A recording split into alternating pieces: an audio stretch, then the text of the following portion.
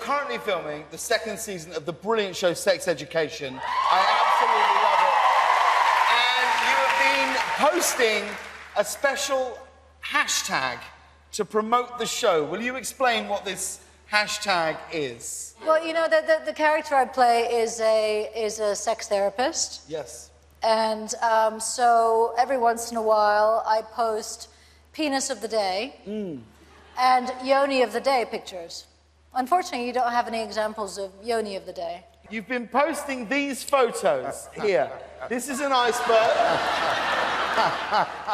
It's an iceberg. It's an iceberg. Yeah. Here is some cactuses, cacti. There you go, There cacti. we go. That's the right way.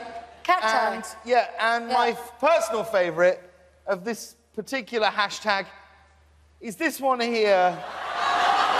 It's a poodle. This poodle you've been posting. If you held that up and said, let's play a game, find the poodle, I would take me 45 minutes. For sure.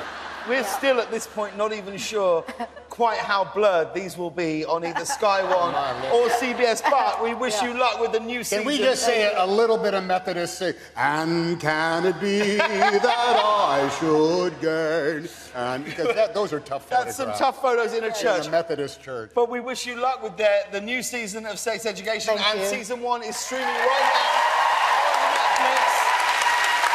Reggie, do you have a question from your back guest this evening? Yes, I do. Tonight's question goes to Anderson Hanks. If you were in midair on or within a hang glider and you were having trouble with the harness, what procedures would you put in place? Well, This one. trouble with a harness?